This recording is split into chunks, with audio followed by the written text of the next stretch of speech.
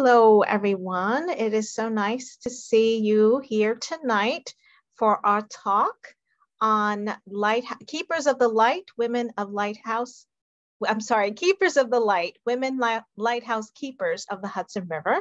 And our speaker is Sarah Wassberg Johnson, who some of you may know as our food lit speaker, who's given a number of talks on different types of foods and traditions. Tonight, she's wearing a different hat, and I would like to introduce her as the Director of Exhibits and Outreach at the Hudson River Maritime Museum in Kingston, New York. She has a master's degree in public history from the University at Albany and is the editor and co-author of the book, Hudson River Lighthouses, 2019. Published on the auspices of the Hudson River Maritime Museum. She's currently working on a new documentary film produced by the museum called Seven Sentinels, Lighthouses of the Hudson River, due to be released summer of 2022. So please join me in welcoming Sarah Wassberg Johnson. Thank you so much, Giovanna. That was a lovely intro.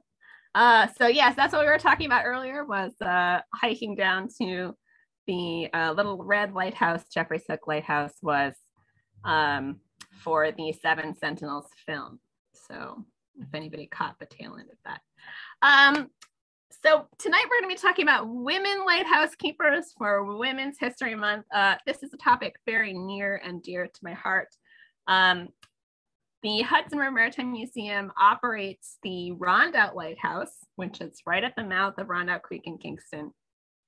And they had quite a famous women lighthouse keeper. And when we were doing research for the book, we just kept finding more women lighthouse keepers on the Hudson River. I actually ran across initially a list that the United States Coast Guard had put together of women lighthouse keepers across the country.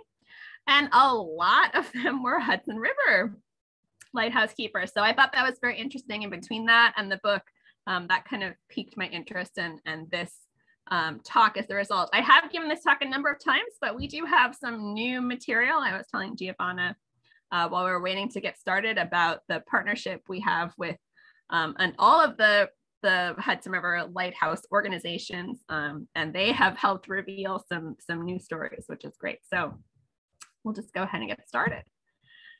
So the entire United States, except for the central parts, is divided into lighthouse districts. The Hudson River is included in the 3rd Lighthouse District, which includes, Rhode Island, Connecticut, Long Island Sound, and the Hudson River. And you can see there's this little section up here that goes all the way up to Albany. Sorry, it's a little bit cut off there. So you guys are in the southern end. The Rondout Lighthouse Kingston is right here. And the northernmost lighthouse today is the Hudson Athens Lighthouse. But you might notice that there are a whole bunch of lighthouses north of that. So we'll be talking about some of those today as well. Yeah, so this is our more northerly section.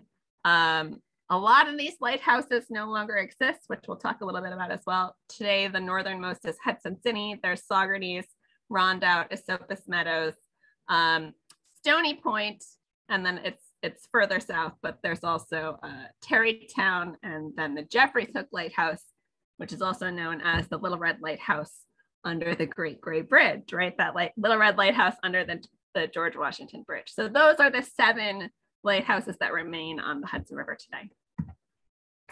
All right, so let's talk a little bit about timeline.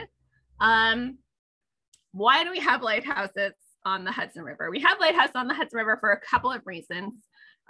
Mainly the opening of the Erie Canal, the Champlain and Erie Canal, and later the D&H Canal in 1828. But also in 1824, there is a Supreme Court case called Ogden v. Gibbons, which breaks the Fulton-Livingston steamboat monopoly on the Hudson River. So it allows people other than Robert Livingston and Robert Fulton to own and operate steamboats on the Hudson River and in New York Harbor. So once that happens, you get a huge proliferation of steamboats, which is also really spurred by the opening of the D&H Canal in 1828. That terminates at the Rondout Creek in Kingston, and it's bringing huge amounts of anthracite coal from Pennsylvania to New York. And so that really, all of this really helps create a steamboat boom and allows steamboats to travel at night, right? So when you're traveling at night, you're not like a car. If you're a boat, you don't have headlights to see where you're going. You rely on lights of other vessels and fixed point lights like lighthouses to see where you are and where you need to be headed. So the first and oldest lighthouse on the Hudson River is the Stony Point Lighthouse, which was built in 1826. That lighthouse is still there. And then we get a couple of other early lighthouses. Really, the first generation of lighthouses starts in the 1830s, 20s and 30s. And then you can see there's a couple of versions of lighthouses like as they are rebuilt, right? And then there's another in like the 1850s and 60s, a whole bunch, a couple more in the 1870s. And then the third Rondout Lighthouse is one of the last to be built in 1915. The Little Red Lighthouse is installed later, but it's actually an earlier lighthouse. So technically the youngest lighthouse structure on the Hudson River is the current Rondout Lighthouse. So what does it mean to be a lighthouse keeper? Lighthouse keepers were federal employees. Really until the 1890s, they were political appointees under the auspices of the president. So the president of the United States had direct control, if he wanted to, over who was a lighthouse keeper where throughout the United States. In practice, particularly before the Civil War, it ended up being a lot of political patronage by local parties. Whoever was the president, their party controlled the political patronage, and sometimes you would see lighthouse keepers cycling in and out every 4 years. Because of that, the president would change over and you'd get kicked. One person would get kicked out, another person would get brought in. But the basic duties are you have to light and maintain the lantern. You have to wind the light turning mechanism. So it was a clockwork mechanism usually that would turn or rotate the light. If there was fog, you had to ring a fog bell, or in the early days, blow a fog horn. You had to keep impeccable daily records. You had to maintain the structure. And then if possible, your job was to rescue any distressed persons. So really, this is way before the Coast Guard. There's no real, real organization representing the government operating on most of our navigable waterways, except for lighthouse keepers, which originally were under the Treasury Department, right? And then later they created a U.S. Lighthouse Board, which became the U.S. Lighthouse Service. And then eventually that comes, in the 1930s under the auspices of the Coast Guard. So just some pictures. This is a woman cleaning a Fresnel lens. This is from the 1940s. But you can see if you've ever been in a lighthouse tower that has its original lens, this is a lot of what they look like. This is a little bit bigger maybe than some of the ones on the Hudson River, but you had to clean the lens. This is an electric one, obviously, but historically they would have been oil lamps, whale oil lamps in the 1830s and 40s. And then you also had to clean the exterior of the tower. And you'd have to paint, you'd have to maintain the structure. There was a lot of painting happening most years. So your duties are a lot of cleaning, record keeping, day-to-day maintenance. It was essentially a 24-hour job. Lighthouse keepers had to be up at night, right? You would wind the mechanism and it would go for a certain number of hours on the Hudson River. That was like 4 to 6 hours, usually depending on how tall your lighthouse was, because the winding mechanism is almost like a grandfather clock or a cuckoo clock. The weights would fall, like tick down, right? There was a weight. And when it got all the way to the bottom, you'd have to wind it back up again. So if you had a really tall tower, like on the coast, your lighthouse winding mechanism might go for 12 or 18 or 24 hours, but On the Hudson River, those towers are much shorter because they don't need to be seen from as far away. So it meant more frequent winding. This is actually from West Point, which is cool. This picture is of the West Point lighthouse keeper winding the mechanism to turn the light. You had to ring the fog bell. So this is just a good example of what a manual fog bell ringer might look like. Some of them were also clockwork. The Hudson Athens Lighthouse, if you visit that one, they still have their original fog bell and the hammer mechanism. This is a tilting manual one. And then, like we talked about, the opening of the Erie Canal really jump starts steamboat traffic on the Hudson River because it's just a year after Ogden v. Gibbons. So we don't have a monopoly on steamboat traffic anymore. And that is really one of the primary reasons why we have lighthouses on the Hudson River. So these are the women lighthouse keepers that we know of. I actually just added Sarah Parkinson last year because she was a new find for us. You can see that there are a couple of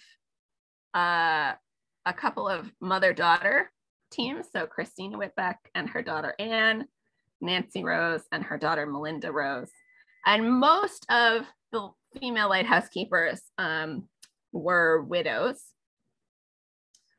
with one exception that we know of, and that's Kate Crowley, and she took over for her father, which we'll talk about a little bit. But you can see we have a pretty good representation of women keepers on the Hudson River. Some of them are quite short-lived. Sarah Parkinson only serves for like 6 months. We'll talk about why. And who's our other short one? I guess most of the rest. Oh yeah, Dorcas Schoonmaker. We'll talk about. They have related reasons for why their service is short. So we'll talk about them individually. Okay, so we talked about. We're going to go in chronological order, I think, of the lighthouse structure. So Stony Point is our first and oldest lighthouse. This is a very early drawing of it. The tower does not look anything like this. It's much shorter, but this drawing is from the early 1840s, I believe. And Robert Parkinson is really our second lighthouse keeper, right? He starts in 1829 and he dies in 1834, and his wife, Sarah, takes over after his death. And in December of 1834, she is removed. She is a widow with 5 children. She is forced to move from the house. Why? Because Zachary Taylor's just got elected. So Zachary Taylor's government political party kicks her out. And there are actually a couple of newspaper articles that very vehemently criticize the Taylor administration and accuse him of hating women because he's removing this poor widowed woman and apparently other widowed lighthouse keeper women around the country and putting in his political appointees. So she is replaced by Leonard K. Baker, who one of the articles talks about, like he's an able-bodied young man. He doesn't need this job. He could get work anywhere. Why are we kicking out this widowed woman?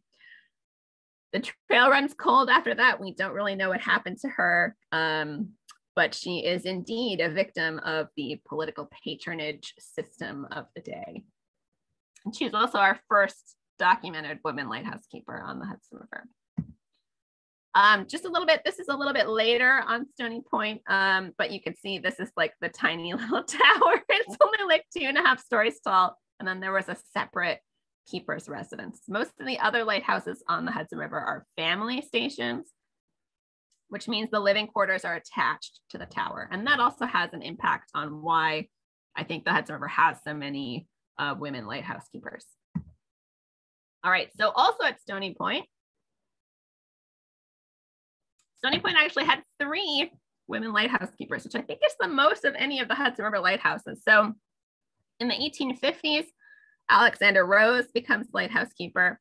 He actually dies of I think it's an aneurysm or something. He is carrying timber to build a new fog bell tower closer to the water's edge. So he's working on that, and he has an aneurysm or stroke or something, and he dies. And his wife, Nancy Rose, again, several children, you know, fairly young woman, several children. She takes over as keeper, and she is keeper until 1904. So for 47 years, she remains on as lighthouse keeper. When she retires in 1904, her daughter, Melinda Rose, takes over. And I think Nancy dies in 1905, which may have been part of the reason why Melinda only stays on for a year. It's a pretty uneventful career for Nancy Rose. There was one incident that made the papers. So the steamer Poughkeepsie ran up on the rocks near Stony Point in a fog. And the owner of the Poughkeepsie claimed that Nancy Rose was derelict in her duties and was not ringing the fog bell. It's not clear whether or not she actually was. Some newspaper accounts claim that the people who were on board this Poughkeepsie when it wrecked, you know, climbed up the hill to the lighthouse, and the lighthouse residents and were like knocking on the door, and like Nancy Rose woke up to let them in. But then a number of townspeople in Stony Point claim that they heard the bell and she was ringing the bell, and even the pilot couldn't be sure whether or not the fog bell was ringing. So she retires in 1903. She does get a service medal from the Scenic and Historic Society, Hudson River Scenic and Historic Society. And then her daughter Melinda takes over as keeper in 1904, and Nancy dies in 1904. So Melinda only stays on for a year. All right, our next lighthouse is the Stuyvesant Lighthouse, which is no longer there. This is one of our lost Hudson River lighthouses. And if it looks familiar, if you're a lighthouse enthusiast, there's a reason for that. So if it looks like the Saugerties Lighthouse, that is because the second Rondout Lighthouse, the Coxsackie Lighthouse, the Stuyvesant Lighthouse, and the Saugerties Lighthouse were all built from the exact same plans. Slightly different materials, but from the same plan. So this is actually the second Stuyvesant Lighthouse. We don't have a good image of the first one, which was built in the 1830s, but this is the second one. And this one has a very sad story. So Volkert Whitbeck is, I believe, the first lighthouse keeper in the Stuyvesant Lighthouse in 1830. And in 1832, the original stone lighthouse was destroyed by an ice dam while the family was inside of it.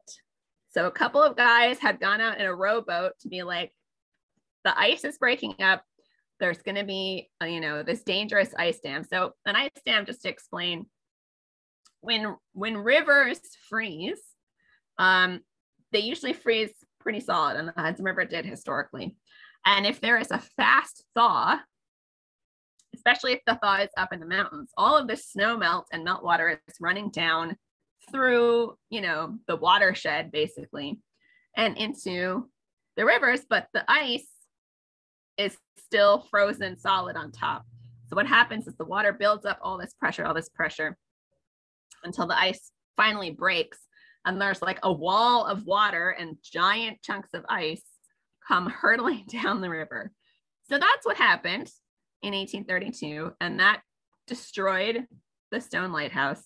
A couple of the children and grandchildren did die, but the majority of the family survived, including Volkert, Christina, and their daughter Anne. Not super clear when Volkert Whitbeck dies. They do actually, the local community, because they lost everything, right? So the local community actually petitions the president at the time, who was the president? Martin Van Buren. Where is Martin Van Buren from? Kinderhook, New York. Where is the Stuyvesant Lighthouse? Like right by Kinderhook, New York. So he actually lets them stay on as keepers while the new lighthouse is being built, even though there's not really anything for them to do. And then Volkert resumes his lighthouse keeper duties. Christina takes over, presumably after his death. We don't know exactly when he died. And then Anne, her daughter Anne, takes over as well. So there's also two women lighthouse keepers at the Stuyvesant Lighthouse. So there are some extensive reports about this incident with the Stuyvesant Lighthouse. I'm not going to read the whole thing, but it is very moving. If anybody wants to read it, I can send it to them. And this is just an example. I threw this in here of an example of like why we like corroborating evidence as historians. So this is a newspaper article that says Anne Whitbeck is the lighthouse keeper at the Stuyvesant on the Hudson River, some 20 miles below Albany. She was appointed to that position by the president in the year 1832, since which time she has retained it. Her husband was the keeper of the lighthouse previous to that time. In that year, the lighthouse was carried away in a freshet and Mr. Whitbeck was killed. Mrs. Whitbeck has an only daughter, and between them, they managed to perform the duties pertaining to the office. So what's the problem with this? Christina is the mother. Anne is the daughter. Volkert did not die in the freshet. And he continued his lighthouse keeping duties after 1832, which is the year that the freshet occurred, and he was lighthouse keeper before 1832. So just an example of we like to have some corroborating evidence when we're looking at this, because newspapers are not always accurate. But there is probably a little tidbit in there. Her salary is probably accurate. And it's probably accurate to say that the two women may have performed the duties together. Right. All right, our next lighthouse is the Rondout Lighthouse, which is built, the first one was built in 1837. This is an illustration from the 1840s. It's from a Hudson River Panorama, which is really great. It's on archive.org if anybody wants to look it up. It is basically a tourist illustration of what the entire length of the Hudson River waterfront looks like on both sides between New York City and Albany. It's got things marked, right? It says this is the Delaware and Hudson Canal, right? This is the Kingston Lighthouse. There's a ferry landing here. And most of those first generation lighthouses looked kind of like this, a little 4-square, 2-story building with a bird cage lantern room on top of the building. And they were built, I don't know if you can totally tell, they were built on wood and stone cribbing, which was not super sturdy, particularly for resisting ice, as the Whitbecks found out. So this is the only other known image of that first Rondout Lighthouse. This is a Jervis McAtee painting from the 1840s. It's in a private collection. And if we zoom in, we can see that here's this little tiny building kind of in the middle of this entrance to Rondout Creek, right? So now the entrance to Rondout Creek is like all the way out here, right? It's quite filled in, and we'll talk about why, but that's what the original one looked like. So the Murdoch family were some of the longest serving lighthouse keepers on the Hudson River, and that is in large part thanks to Catherine Murdoch. So George Murdoch, who had formerly been a prison guard at Sing Sing Prison in Ossining, gets appointed as the Rondout Lighthouse keeper in 1856, probably because of his wife's connections to Port Ewan, which is just across Rondout Creek from Rondout or downtown Kingston. She is from Port Ewan. She still had quite a few family there. Parcell was her maiden name. And so they get that position in that original 1830s lighthouse in 1856. In 1857, sometime, I think it's in May, he takes the rowboat ashore to go get groceries, gets groceries, stops at the bar on the way home and never makes it home. The next morning they find him drowned next to the rowboat full of groceries. And the official coroner's report that was published in the newspaper said that it was death due to intoxication. So Catherine had 3 kids by then, including her youngest son, James, who had just been born. So her relatives and friends in Port Ewan, petition the lighthouse service to let her stay on as lighthouse keeper. She apparently goes to Washington, D.C. with baby James in arms to plead her case and says, essentially, what better way for my son to grow up to be a lighthouse keeper than to grow up in a lighthouse? which is apparently a very convincing argument because they let her stay on as lighthouse keeper. And she remains lighthouse keeper for 50 years, which is pretty cool. Her son James does become a lighthouse keeper. He is her assistant keeper from 1880 to her retirement in 1907. We'll talk about what his duties are in a second. And then he is lighthouse keeper of Rondout Lighthouse from 1907 to 1923. So in the 1860s, a second Rondout Lighthouse is built to replace the first. So Catherine spends most of her career in that one, 1867 to 1907. And then James is the first keeper in the current Rondout Lighthouse, which was completed in 1915. So we got 1856 to 1923, all one family, 3 different structures. Interestingly, I didn't put this in here. So her first husband dies in 1856. She's appointed the head lighthouse keeper in 1857. Sometime in the late 1850s, early 1860s, she marries again, a guy by the name of Jeremiah Perkins, who works on tugboats. He also dies prematurely, this time working on a barge that was under tow, right? So he was working on the tugboat, and he was checking one of the barges while they were towing it down the Hudson River. He's down in the hull of the barge. As he's climbing back up, the ladder falls. So he falls off the ladder and dies in an accident that way. So she does not remarry for a third time after that, but has her children to keep her company and help her keep the light.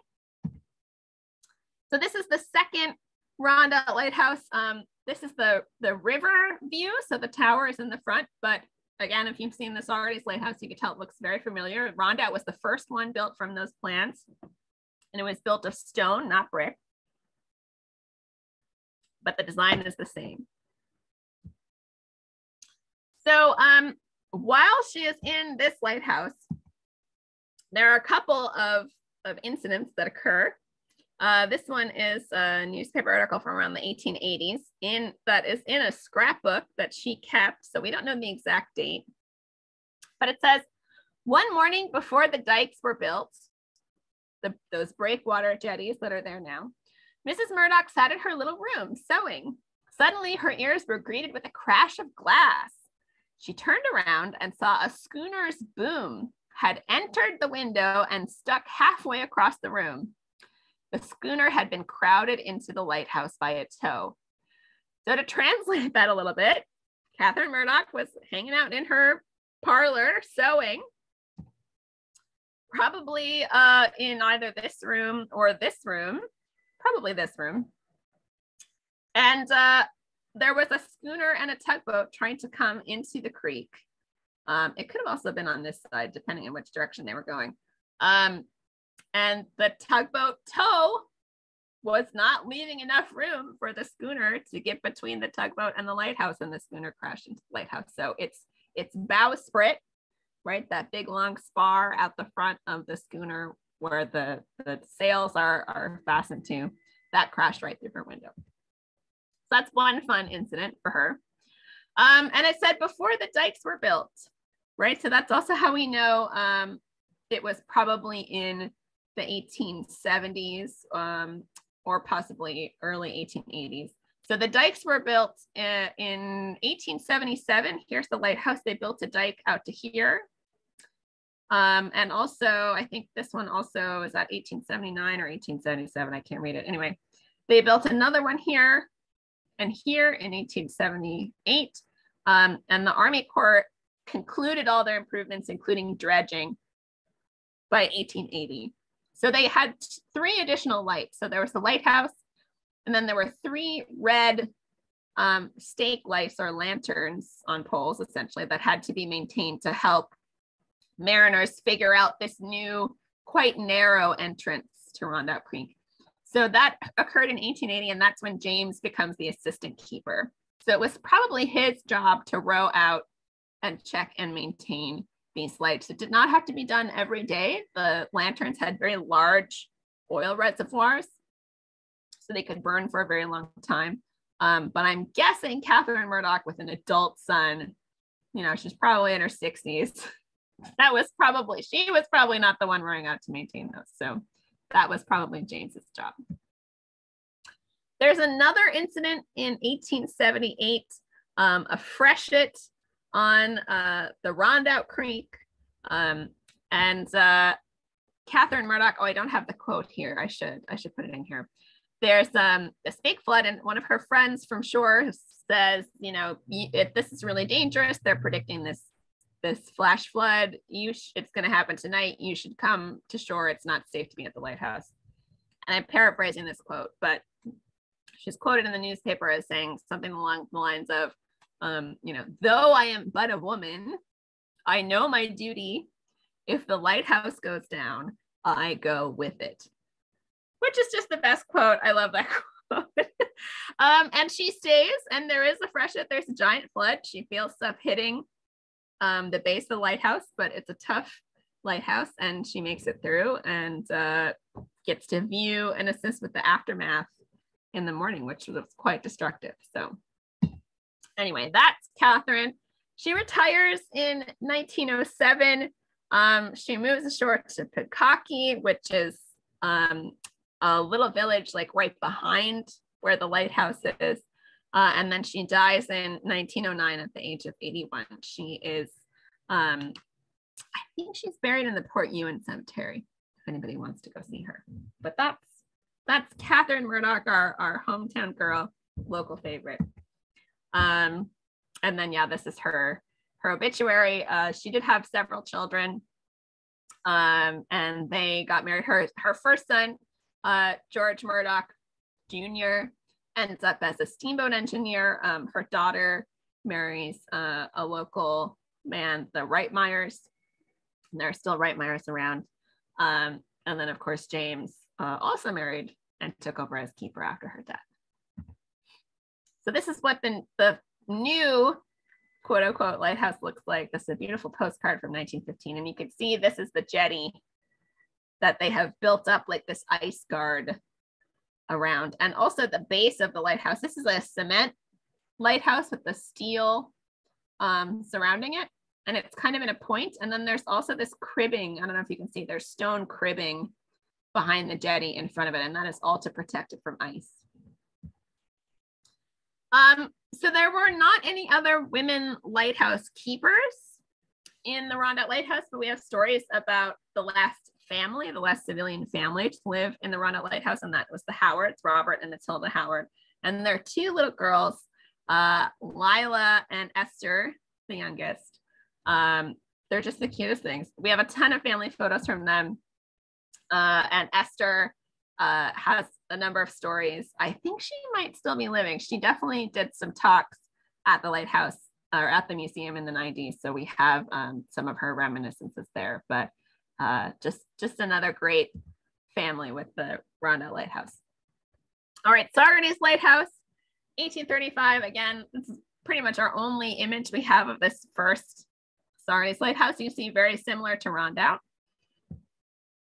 So in the 1840s, 1845, Abram Schoonmaker becomes lighthouse keeper. He actually replaces the previous lighthouse keeper, Joseph Burhans, again, because there's a new political party in control after the presidential election. So he gets appointed in 1845 and then gets very sick. And Dorcas Schoonmaker, they have several children. She is essentially nursing her sick husband, who's bedridden, caring for all of her children, and caring for the lighthouse at the same time. So when he dies in 1846, she takes over as keeper and remains keeper until 1849. And when there's, guess what, another presidential election, and the previous political party gets put back in power, and the lighthouse keeper her husband replaced, Joseph Burhans, becomes lighthouse keeper again. So they put him back as keeper, despite the fact that a number of mariners, write letters in support of Mrs. Schoonmaker, who has done an exemplary job of keeping the light. They had no complaints, but because of political patronage, she was removed. She ends up moving in with one of her married daughters, and then she dies quite young right, only a couple of years later in 1851. This is her and Abram's headstone in the Saugerties Cemetery. So this is the Saugerties Lighthouse after the Schoonmakers, right? They replaced that original lighthouse in 1869, so just a couple of years after the Rondout Lighthouse was replaced. Again, you can see it looks very similar. And the Crowleys take over. Dennis Crowley takes over in 1865, but then he starts to go blind. His son Daniel takes over for a short while and then goes on to, you know, more lucrative jobs. So his younger sister Kate, and assisted by her older sister Ellen, Kate becomes the official lighthouse keeper in 1873. And there are some daring exploits, which we'll get into. And then for whatever reason, we're not sure why, Kate stops being lighthouse keeper in 1885, and Daniel's son James becomes lighthouse keeper for about a decade after that. So another long tenure of a lighthouse family, not quite as long as the Murdochs though. So in the 1870s, I believe, yeah, I think it's 1878, this very lengthy article about Kate and Ellen Crowley basically goes the Victorian equivalent of viral. It is published in something like 30 newspapers around the country. I've been able to find 30 versions of it in different newspapers around the country. It's quite lengthy, and it talks about the girls and their heroism. There is one section in particular. So the conceit is basically that the author of the article is talking to an old steamboat captain up in the pilot house of this steamboat, and he's like reminiscing as they're going. And one of the things he reminisces about is the Crowley sisters. And he talks about an incident where a storm was coming up from the south, a storm was coming down from the north, and a sloop loaded with bluestone had just come out of Saugerties Harbor when the storm hit, right? The two storms hit, sloop went over. And the Crowley sisters, like two feminine forms, came fluttering down the steps of the lighthouse to get into the boat to go out and rescue these guys in this capsized sloop. And so it's two of them on the oars, and then one of them keeps on the oars, and the other one hauls the men into the boat by herself. And the steamboat captain goes on to praise them and their bravery and describe some other incidents where they had rescued people. And of course, it's the Victorian era, so they are both beautiful and retiring and, you know, a little shy, and they don't want publicity, and they take care of their aged parents. And that's the gist of the story, and it goes viral. So if anybody wants to look it up, we have it published on the museum's history blog, hrmm.org.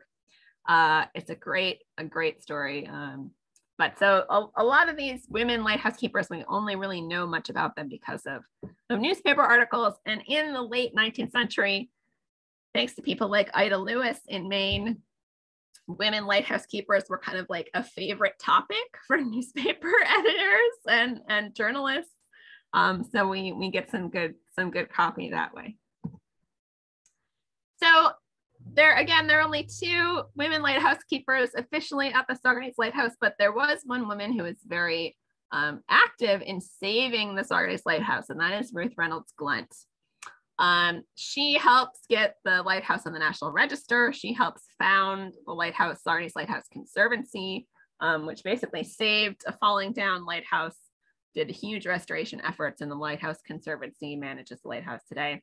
She also publishes Lighthouses and Legends of the Hudson in 1975. Some of the stories are probably a little apocryphal, but her husband, Chester Glunt, worked for the Coast Guard at the Turkey Point Coast Guard Station, and so they knew some of the lighthouse keepers personally, like they interacted with the Howards and stuff like that. So she is not a keeper officially, but I'm including her because she does have such a positive impact. So our next couple of lighthouse keepers, we basically only have their names and dates, and we don't even know that much about their lighthouses. So they're if you remember at the beginning of the talk, I talked about north of the Hudson Athens Lighthouse, there used to be a bunch of lighthouses between Hudson Athens and Albany. All of them are gone now, including the Coxsackie and Stuyvesant lighthouses. But there were a number of more temporary lights and lights that did not have structures attached to them. One of them is a Skodak channel light, which was installed in 1852. And it's just a little signal light, basically at the mouth of the Skodak Channel. It's a place where historically the Hudson River split around an island. So you needed to have a signal light to mark the island and also to help mark what side of the island the channel went on. And so there's a record of a woman by the name of Joanna Lawton being the keeper of that light for, 13 years. She's Mrs. Joanna Lawton, so presumably her husband was keeper before her, but we don't know for sure. I haven't been able to dig up anything else about her. And same with the New Baltimore stake light. Again, there's an island off of New Baltimore, so this is a small stake light without living quarters attached. It was not a tower. It was, like a wooden structure. And this one again, Mrs. Eliza Smith runs it from 1864 to 1870, probably a widow. There were not living quarters attached. They probably did not have to be maintained every night. Again, kind of like the stake lights on the jetties in Rondout Harbor.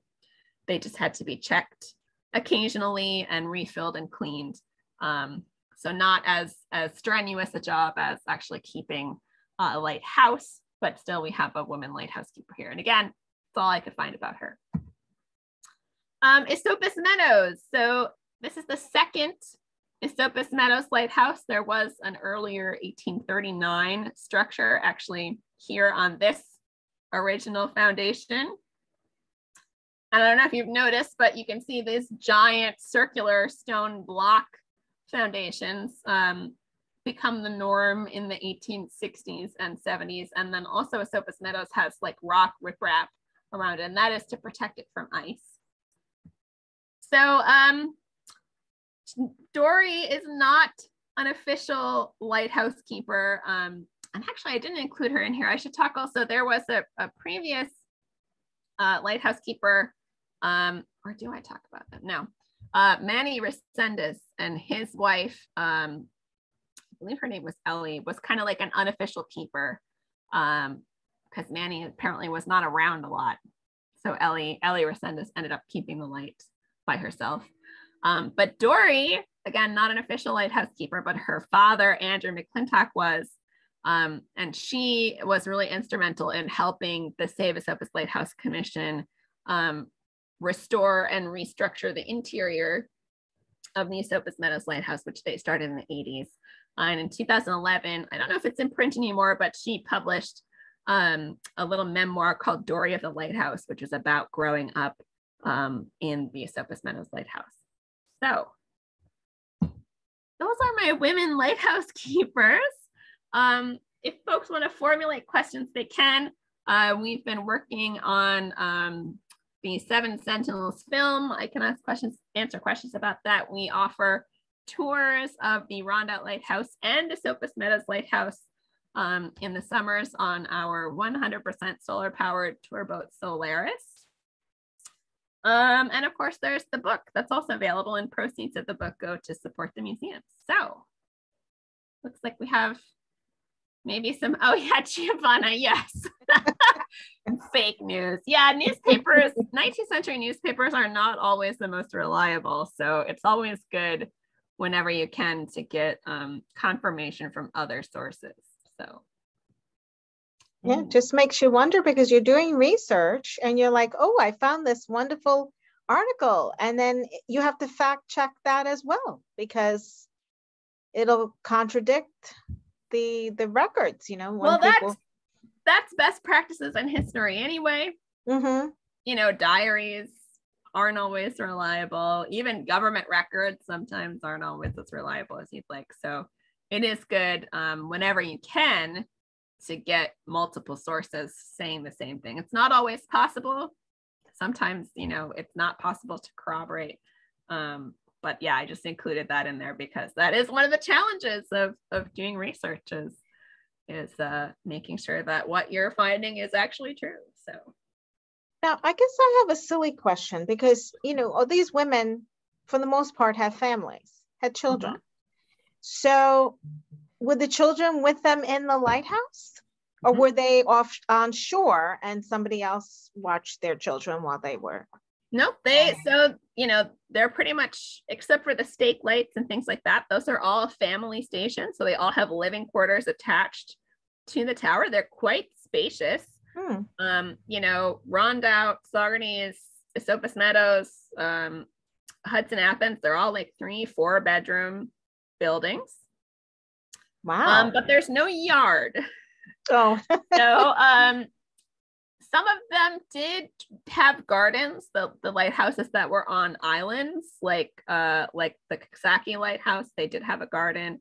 Esopus Meadows Lighthouse, every spring, I guess, one of the keepers would get soil brought onto that other stone foundation and like put a garden in, but then it would all be washed away. Wiped away by the ice in the winter, so they'd have to start over every year. But they had that, the Rondout Lighthouse, the area behind the Rondout Lighthouse, in between those, that kind of breakwater jetty that goes like that, is very shallow. In part because that's where the Army Corps dumped the dredge spoils from dredging out the channel, but also because it's just filled in. So it's only like, I think at low tide, it's only like 1.5 feet deep. At high tide, it's like maybe 5 feet deep. So that was Lila and Esther Howard's playground. They had like a little skiff. They would go swimming. In the wintertime, it was frozen, so they would go ice skating and stuff. And then in one of the stories she told actually was, it'd freeze over in the winter. So their dad would take them to shore in the boat before things froze over. And then when the flats froze over, they would walk to school across the flats. They went to school in Pankaki, right, where Catherine Murdoch retired to. And Esther tells a story about one day they go out and I don't know who it was. One of them fell through the ice. Luckily, her sister was there and they, it's not very deep. So they got him out and went back to the house and got, dry and warm. And then their mother sent them back out to go to school. Boy. Especially if, I guess, maybe dad was sleeping during the day, if he had to be up all night, it was hard to be cooped up in that place with kids. But other stories, like there are a couple of tragedies actually at the Tarrytown Lighthouse of children drowning. But one of the older boys used to go swimming and he would tie a rope around his waist and then tie the other end off to the lighthouse, and he'd dive in the water. The current is quite strong there. It's right near the channel. And then when he got tired, he would use the rope to haul himself back in. That's smart. Because you couldn't really swim back in when you were tired. The current was too strong. So yeah, they would spend quite a bit of time in the water, but most of the families, yes, did live on site. A few questions in the chat box. Do you see Elizabeth? Were there any women who became lighthouse keepers who were not widows of a man who had the job? And did men and or women go to school to learn the job? So there was not an official school. I'll answer that question first. But there was eventually a civil service set up. So the appointments, the presidential appointments stopped. I thought it was during the Civil War, but it turns out the last presidential appointments were done in the 1890s, right? So the political patronage lasted until the 1890s, and then it became more like a civil service position. So you did not have to go to school. In 1939, the Coast Guard took over the U.S. Lighthouse Service. And basically, once we entered World War I, the Coast Guard basically said to all the civilian keepers, you either have to join the Coast Guard or you can't be a lighthouse keeper anymore. So Robert Howard didn't say this. Robert Howard actually died in December of 1941, so right before the United States entered the war. So that's part of the reason why he was our last civilian keeper. He was trying to help a tugboat or somebody had gotten stuck in the ice and he was out on the ice and he slipped and fell and hit his head and he had a stroke. Oh. So Matilda and Esther and Lila had to leave and move out, and a Coast Guardsman came in and replaced Robert, and then they had Coast Guardsmen after that. No Coast Guards women, because there weren't any Coast Guard. There were not any Coast Guards women. No. So that we have this long tradition of women lighthouse keepers, and then by the time you get to the 1930s, it's almost all enlisted men. Most of them, a lot of them did bring their wives. Like there's a couple instances. The Tarrytown Lighthouse had a young Coast Guardsman and his wife, and I think they had one child. That was in the 1950s. Most of the Rondout lighthouses were automated in the 1950s. A number of them were electrified in the 1940s and then fully automated in the 1950s. So with the exception of the Saugerties Lighthouse, which does have resident keepers who are caretakers of the lighthouses, and then they also run the bed and breakfast that helps support the Saugerties Lighthouse. The rest of them are all unoccupied and operated by either state or municipal agencies or nonprofits. So, and Elizabeth, to answer your other question, I have not, except for Kate Crowley, who took over for her father, and then her parents still lived in the lighthouse with her, right? She also took care of her parents. As far as I know, all of the other women lighthouse keepers were widows. And it would have been, I think, very unusual for a woman to be directly appointed who was not otherwise associated with a man in the 19th century.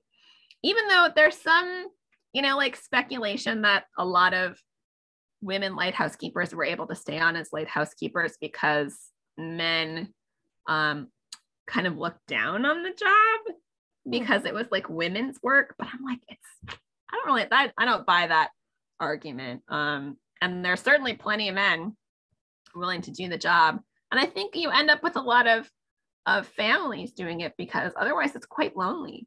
Like the bigger coastal lighthouses, including the Statue of Liberty. The Statue of Liberty was an official lighthouse until 1904. So from 1886, when it opened, until 1904, it was an official lighthouse. And they had keeper residences on Bledlow Island. And I think they had 4 or 5 keepers. So there was a head keeper and then there were assistant keepers. And so some of the bigger lighthouses on the coast, you would have more than one keeper. But a lot of them, they brought their families with, in part, I think, because they came with free housing, Why wouldn't you at that point? That was a decent job for a married man because it came with free housing. The pay was not good, but it came with free housing, and it did come with some provisions, right? So the government would allot you a certain amount of flour and lard and tea and sugar and things like that per person per month. And you would get periodic deliveries, and then you were responsible for the rest of your food. But interesting. Anyway, okay, so the other question is, what happens when the river is frozen and the lighthouse attendants are unable to reach land? So if the river is frozen, they would just walk to shore, right? That people did that historically. We did not have bridges across the Hudson River for foot traffic or vehicle traffic until 1924. So for a while, there wasn't any way to cross the river, once the ferries stopped running. And then between the time when the ferries have to stop running and when the river is frozen enough that you can walk across, people drove on the Hudson River. Wow. There's a bunch of photos and newspaper articles about early automobile races on the ice on the Hudson, and the Tarrytown Lighthouse was like the turnaround point for these automobile races. I don't think they really moved to shore, to be honest with you, in part because then you would have had to have a second house. And also because, it was never, you couldn't predict when the ice was going to melt and navigation was going to open back up, because on the Hudson River, they kept boats running as late as humanly possible, and a number of boats would get stuck in the ice because they pushed it too far. And then in the spring, as soon as stuff started melting, they would start running vessels again. So, you know, if the river didn't freeze until mid-January, you had to keep that lighthouse running every night until the close of navigation. Newspapers would announce, you know, like navigation on the Hudson River is now closed with like dates, or they would announce like the opening of navigation. And because it's weather dependent, it would change. So it was not really predictable. And of course, if you wanted to take a vacation, you had to find somebody else to come and keep the light for you. So yeah, good question. Some nice compliments there in the chat. Yeah, Allison, the boat tours. I'm just going to do a plug for the Maritime Museum. If you haven't been, it's not that far. You should go. Right now, we're only open Thursday through Sunday. And then the boat tours will start for sure Memorial Day weekend. If the weather's nice, we might do them a little bit before then. But yeah, we're excited. We're going to have 2 Rondout Lighthouse tours a day, every Thursday through Sunday. And then I think we'll do Esopus Meadows tours once a month, because we work with the Save Esopus Lighthouse Commission and their volunteers to make that accessible. And those are both tours of the interior of the lighthouse. You'll probably hear some of the same stories I told today, but it's cool to see the inside. Yeah. And, the boat ride is really cool. It's a solar powered boat, so it's very quiet. It's an electric motor, so it's really a beautiful experience to be out on the water in such a quiet boat. You can hear the wildlife. You can kind of sneak up on wildlife. Sometimes, like they have a bird watching cruise that they do, which is super fun. That's really early in the morning, and we do a bunch of other programs with like visiting speakers and sunset tours, all kinds of fun stuff. We're talking about doing tasting tours where I will be the food historian on board. That's so the I think world. There's like cheese and apples, and I think they're talking to somebody about honey and maybe some booze, like cider, beer, kind of stuff. So spirits. Yes. And then we also do Halloween programs. Speaking of spirits, so it's super. It sounds like fun. Lots of fun. It's so fun. You should all come. I will make it. I will make a point of it. Oh, Darby. I think our limit right now, so the boat can technically hold 24 by Coast Guard regulations. Pre-pandemic, we were doing 20, because 24 is a little crowded. But I think now we're limiting it to 16. So plenty of room. Bench seating, but plenty of room. Well, if there's interest, we can figure out a way. We can start out from Harrison and drive up. There you go. And plan to be like 15 of us on the boat, and we can go visit the lighthouse. Yeah. That would be so much fun. We would love to do that. And Giovanna, I don't think I told you this, but the museum actually does also offer library memberships. Oh, and okay. We give you family passes that people can check out and come. Oh, nice. So. Oh, that's good to know. Yes, because libraries, we do have museum passes, and now that more museums are reopening with more hours, it's worth it. So worth it. With the library card, you really gain access to so many wonderful places. So thanks for letting me know that. If there are any librarians here, a few, spread the word. Spread the word. Oh, and Allison, you saw the program. Oh, in my signature this morning. Okay, yes. That's my little plug. I'm so glad you were able to make it, Allison. Allison from our Westchester Library System. Oh, nice. It's quite an honor that people are able to join us tonight. Well, if there are no other questions, you could obviously unmute if you'd like to ask a question, or you can type it in the chat. And otherwise, we can wrap up the program. Thank you so much to Sarah Wassberg Johnson, who has all these wonderful topics for us. And we hope to have her back to talk about some other food traditions and so much out there. If you don't follow her food historian blog and subscribe to her newsletter, you should, because it is fascinating. And yeah, I'll drop the links to the museum website, and excellent. Then my food historian website too, if I could type it properly. There it is. Cool. Yeah. Yeah, there you go.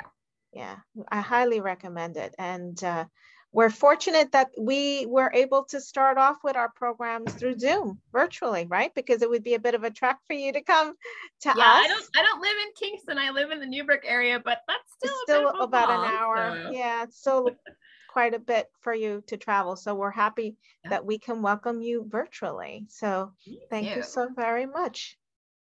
All right.